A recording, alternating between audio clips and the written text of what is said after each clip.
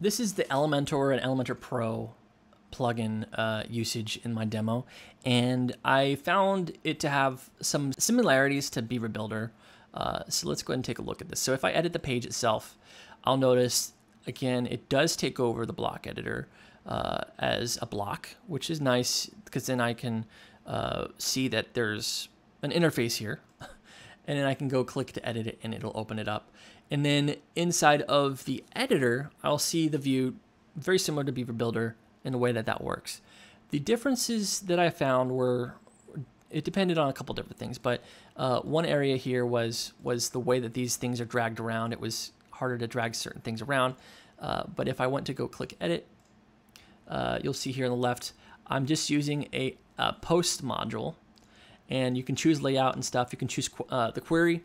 I chose to use the source of the books there, and but I wanted to just show the first one. I just wanted to say just that one ID, but it was difficult to do that because I wasn't able to say I wanted to include by that one post. So there was a problem here. I had to work around this in a way that just said, show me the one post per page and show me the most recent. So this is a complete workaround. This is not really the fantastic way I was hoping I would be able to do with Elementor.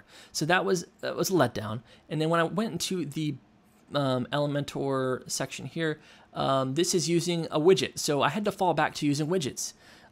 Something with a single item widget was built in for pods, so I just used that widget and it works perfectly in the same way that the other ones would work. So that was a big caveat for pods integration here. I was able to use that, but I wasn't able to use the Elementor interfaces to just show one item or just say I want to show this one item by this ID. It was very difficult to do that part. ACF did the very similar thing. I didn't show the pods widget be used, but that I was able to get that to work there. The singular view inside of Elementor is quite nice actually. You can go into edit it, and let's go ahead and look at the editor itself. So when you're looking at the editor, you can look at the interface. You can enter information in. It supports blocks just like Beaver Builder, which is super nice. I can add blocks and content into my my actual template. But if I look at the editor here, I can insert a post title.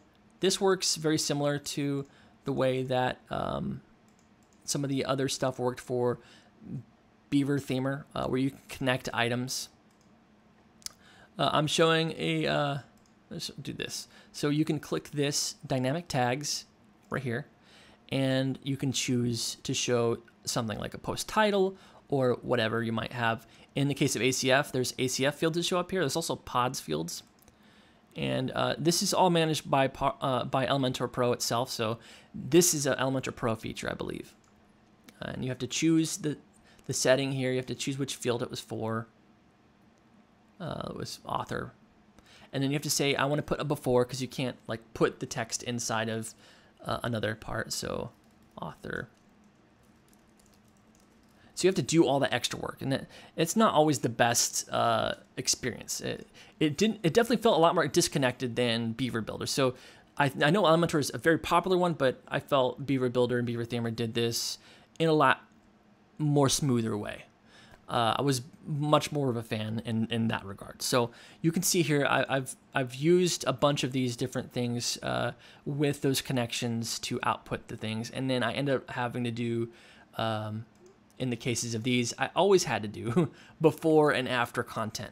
And that I felt like that was problematic. I'd love to insert like an editor with content in it. And so if I wanted to do that, I could do a widget, or I could do a shortcode and stuff. And I could do that with the pods shortcode and do my magic tags and all that. But I wanted to show how it would work with Elementor itself, first party stuff. So that's how Elementor works for the bulk of the stuff here. And if I look at the editor for ACF, very similar stuff as well. I was not able to get the author to work at all with Elementor either, so I had very little luck. You don't even see the author come up in the fields. So that was interesting to find. You can see here that the ACF section shows up there, and you can then type in the there. And so I ended up having to use before and after for ACF as well. I generally found that the Elementor experience was it's probably one of the more different ones out of all the other ones. Divi was kind of like the block editor in some ways. Beaver Builder was also in some ways like that. In Beaver Builder, if you looked at the editor, you'd see the plus sign at the right, and you'd have to drag things over.